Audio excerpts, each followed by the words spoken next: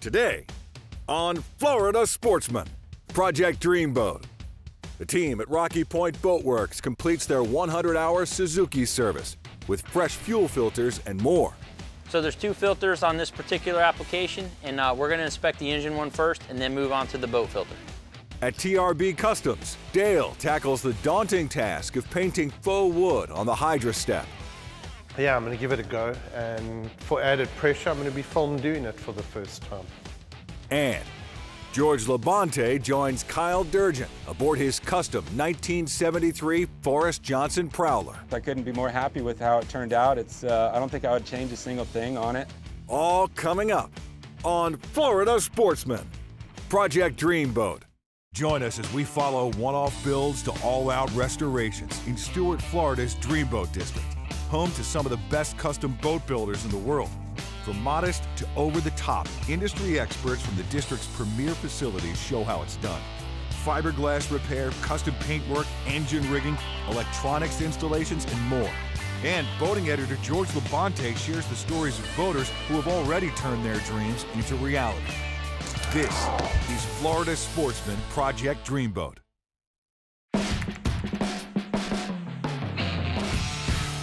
So hopefully you've been watching the previous episodes. Today we're going to wrap up the Suzuki service.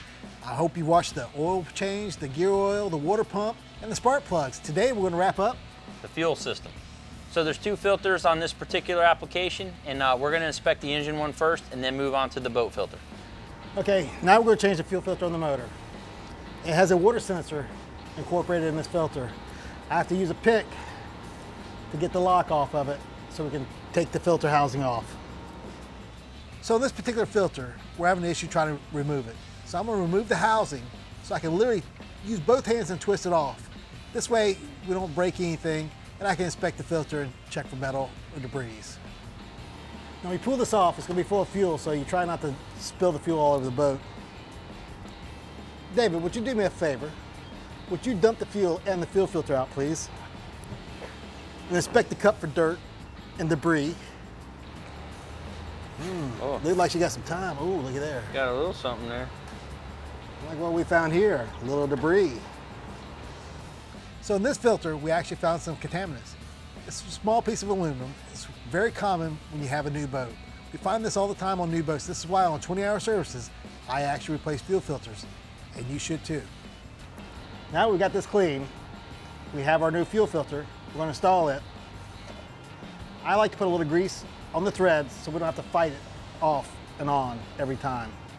I also put a little on my O-ring to protect it. My assistant here keeps me supplied with rags and grease.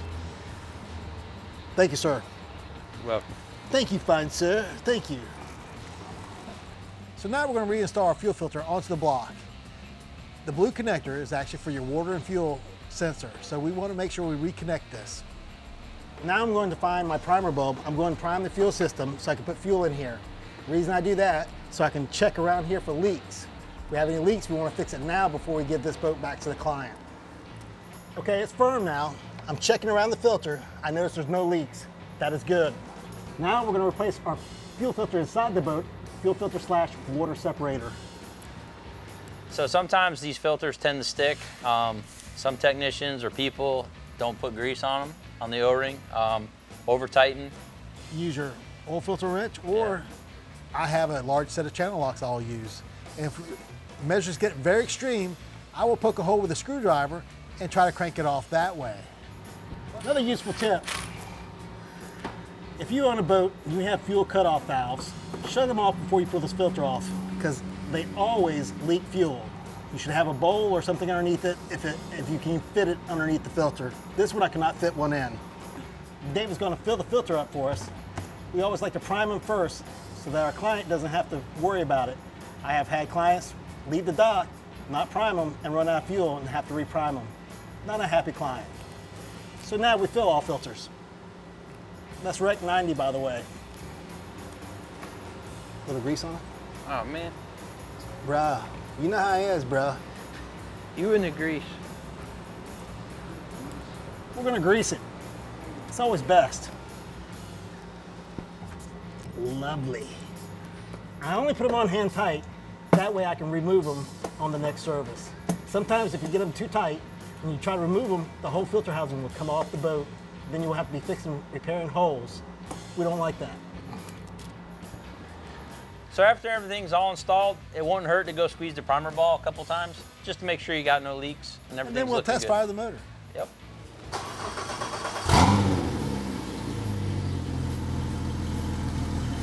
Once we fire it up, we look for a good stream of water coming out, and No, I just want to say, I really like these Suzuki tune-up kits.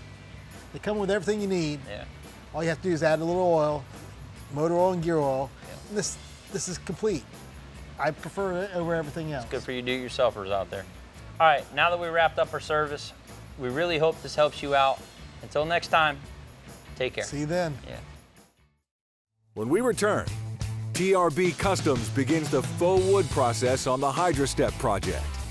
This segment brought to you by Two Rivers Boatworks. Exceptional design, quality, and craftsmanship. At Two Rivers Boatworks, we turn dreams into reality, one boat at a time. Specializing in the installation of the industry's leading audio, electronics, and LED lighting systems, to the custom design and fabrication of dash panels, foam decking, upholstery, and more. Our experienced technicians are certified to service Mercury, Yamaha, and Suzuki outboards. New boat envy? Our line of custom performance skiffs can be tailored to meet your unique boating needs. Visit our facility in Stuart, Florida, and turn your boating dreams into reality. Welcome back to Florida Sportsman, Project Dreamboat. Join us as Dale at TRB Customs tries his hand at faux wood creation on the HydraStepp project. Yeah, at TRB Customs, we're busy with our HydraStepp project, which is a full faux wood boat with a retro mod look on the motor and the boat hull. I'm drawing inspiration from the old classic boats of the 20s and 30s, the Chris Craft barrel backs, the old bootleggers, you know, the old racing boats. They were these beautiful mahogany boats. I want to emulate that look, and that's what I'm going for on this HydraStepp project. We've just got the boat back from the guy who's put the base coat down. I now have to do the faux process. I've decided to just do one hatch to start off with in case I screw it up.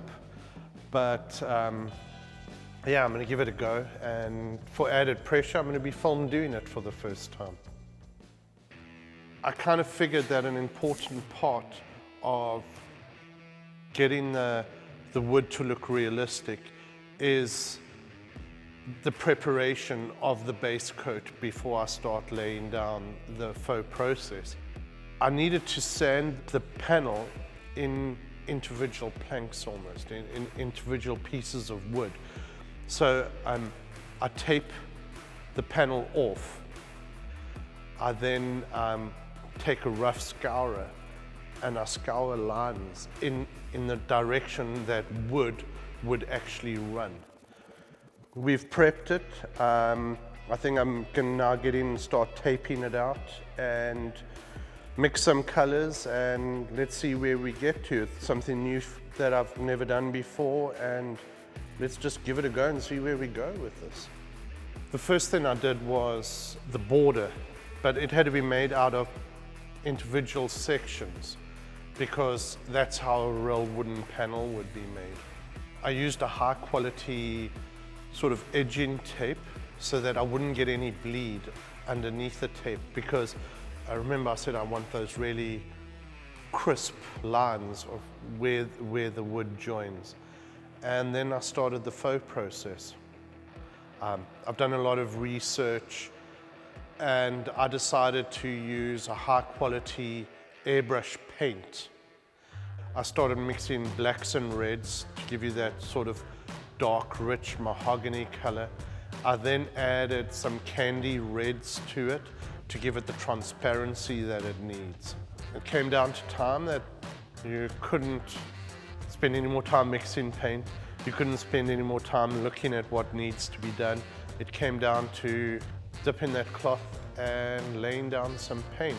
And as I started doing it, I realized that the secret to making it look like real wood was inconsistency, because real wood doesn't look the same. I think that's kind of where we got to quickly realize that that's how we made the wood look realistic. Going back and using darker colors and lightly running that brush to give that sort of dark grain look to the wood. Your grain runs like this, and as you come along the radius, your grain pattern changes to your end grain. Your end grain is where you see the concentric rings in a tree. And I just felt that to get this right would add that realistic look to the finished product. And take a look at that. That end panel, I'm not sure how much you can see on camera, but it's very much starting to look like a piece of wood. Once I had this first little piece of wood done, kind of my nerves settled, because there's a lot of anxiety and a lot of stress building up to this.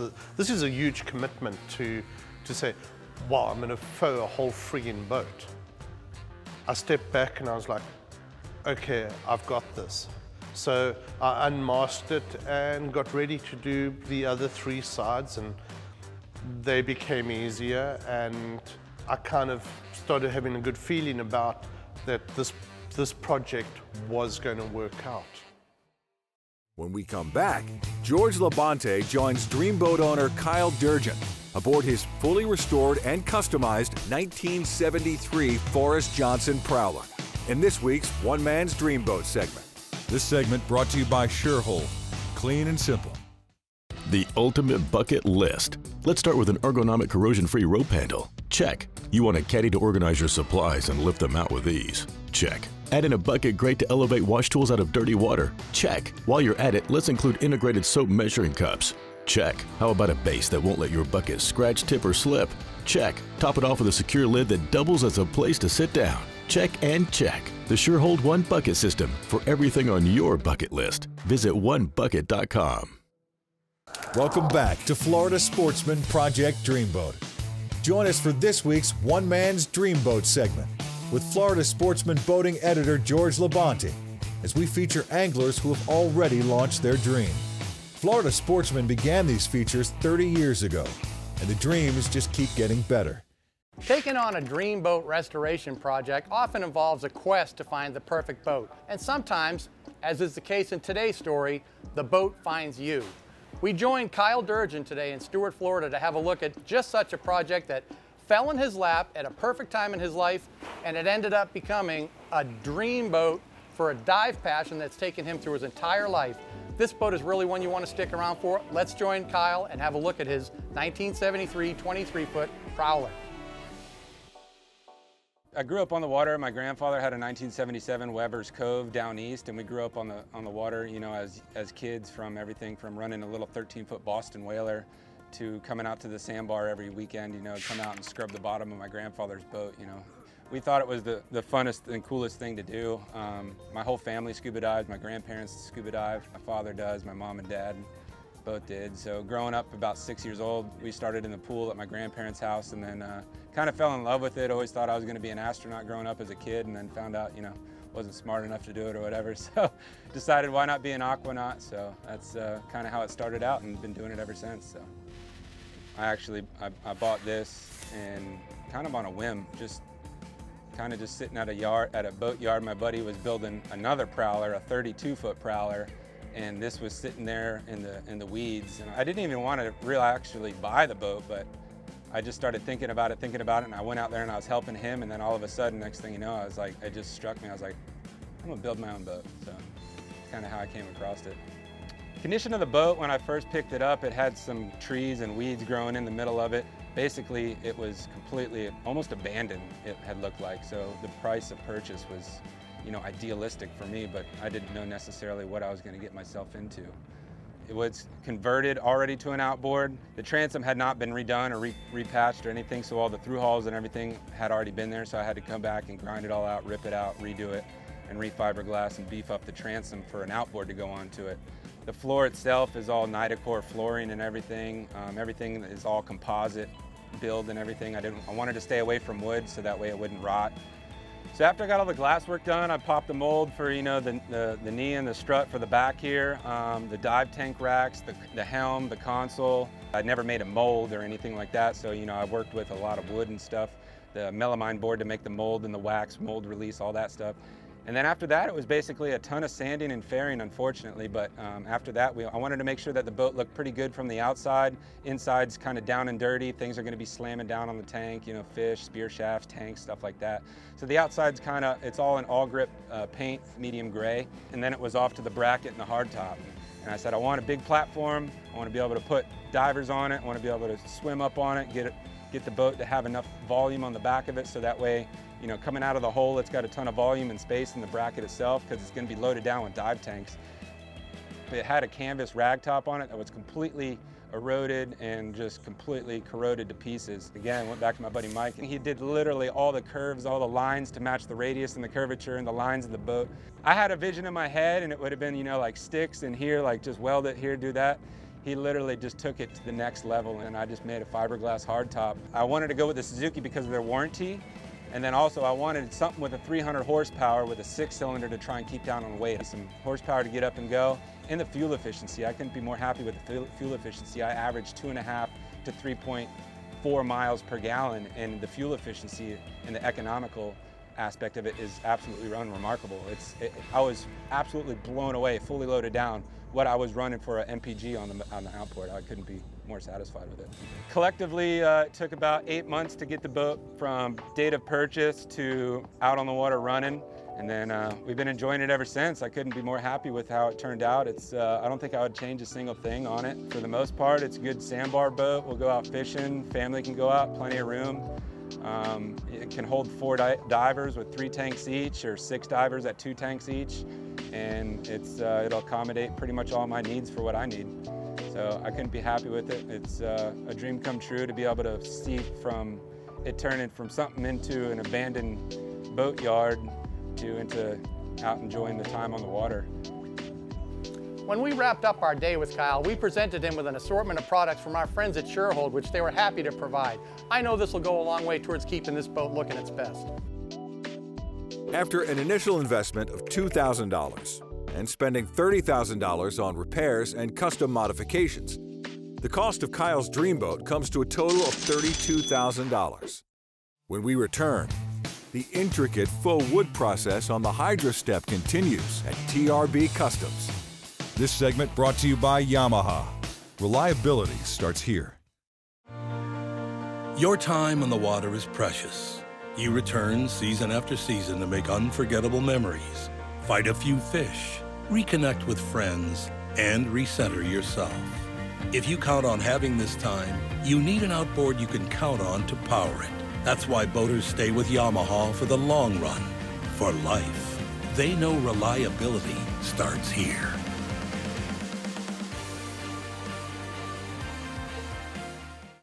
Welcome back to Florida Sportsman, Project Dreamboat. Join us as Dale at TRB Customs aims to complete his first faux wood panel with realistic perfection on the HydraStepp project. One of the things that I wanted to do on this boat was I wanted to have cork-in lines. If you look at sort of the older boats, they would have these beautiful mahogany or teak strips laid out, and then they'd put a cork-in line in the middle. And I feel I was rather particular on it when I did this first one. And I took my time, I measured it out properly and accurately. I then masked it off, and I went with an airbrush to do the black section because I wanted to be as smooth as possible. I felt that if I went in here with a brush or a cloth technique or whatever, I just wasn't going to get that really nice, smooth look that you get from actual corking that's put down and then sanded over. Another part of getting the corking done and getting it precise and accurate is the amount of taping and masking that you need to do. I made sure that everything was individually done to make sure it was super accurate. And It's probably the most time-consuming part of this project is all the masking that I'm going to be doing. It's really daunting to think that I have a whole boat to do, and well, how much masking tape am I going to use doing a whole planked boat? Also, doing the planking, it can't all be the same. It's not a carbon copy of each one. It'll make it look fake. The whole idea was that it doesn't look cartoonish at the end of the day. It's got to look like real wood. The cloth is sort of what I use to lay the base down. I then come back with a variety of tools. I have a flogger that will add chatter marks or burlin to the wood. The flogger's also there to add that stippled finish. I use 2 different chip brushes which I lay into with the scissors to make them sort of a little beat up. I use them to put the sort of black, darkest sections in the wood, which makes it look realistic. I use a soft brush in places where I feel I need to soften the look of the wood. This is the honest truth. I was losing sleep about being able to do this, I'd made a commitment to the TV show. I had made a commitment to my wife and business partner about doing this. So when I stepped away and I felt good about it, I felt it was really necessary to bring Kristen in and share what I'd just done. Kristen's opinion is really important to me, mostly because she's so brutally friggin' honest. And I brought her in, and yeah, she was blown away, and she was really impressed that I was able to pull it off. And to tell you the truth, I think she was probably a little relieved that I was able to pull it off. But the biggest thing that I've taken away from this is that, you know, if you're prepared to put the groundwork in and you're prepared to take a chance, chances are pretty good that you're going to be able to pull it off. And get out there and try something like this. You want your dash panel done, give it a freaking go. If you want your transom done, give it a go. I had a lot of doubt, and I put that aside and approached it with an open mind, and it worked for me. Next week on Florida Sportsman, Project Dreamboat. The creative minds at TRB Customs move onward with the faux wood transformation on the HydraStepp. George LaBonte joins Captain Eric Hasty aboard his fully customized and personalized Slayer skiff. The team at Wildfire Marine gets electrical on the Bertram 25 project. And the experts at Two Rivers Boatworks take on updating and customizing a Donzi 38 ZSF.